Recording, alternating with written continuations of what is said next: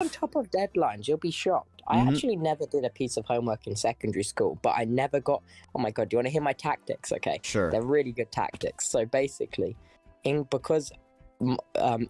first, what you do is you categorize all the teachers: the ones that enforce, the ones that enforce homework, the ones that enforce homework, the ones that are lapsed in homework, the ones that on occasion do homeworks, and the ones that are either possibly going to go on like maternity leave or something. So you have to ask questions about them. So you have to know about their families. You have to know, right?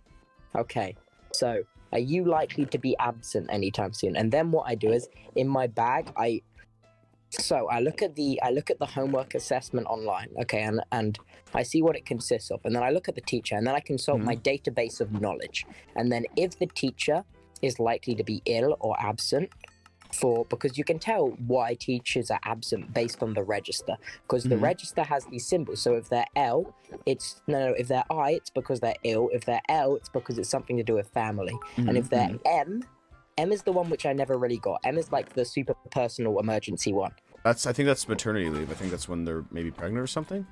No, it's not. It's not. Maternity leave is J. Ah, okay. I think. So then you consult the registers, okay?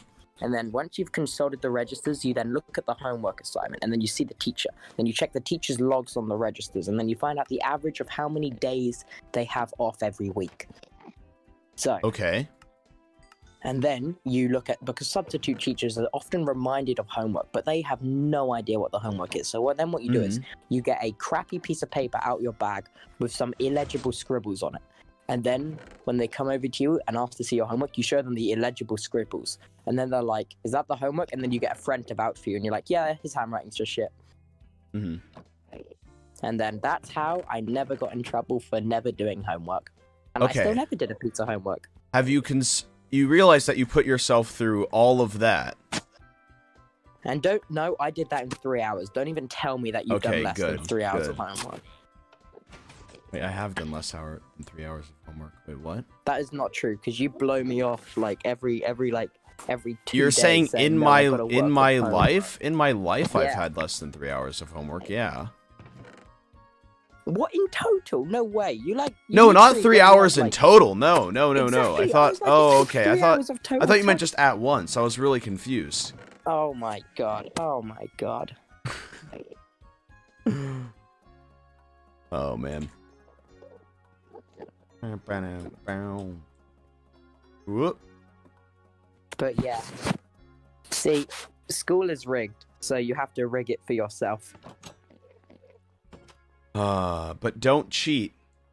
There's also other ways to get out of homework. Like, if you're a particularly sporty person, enroll in as many extracurricular sports as you can, because that is often a very good way to get out of homework. See, and that's a legitimate way to get out of homework. So that's a very good way to get out of it. And what's other good ways? I was sick a lot, so that's just because I have stupid fucking migraines that want me to die inside. So...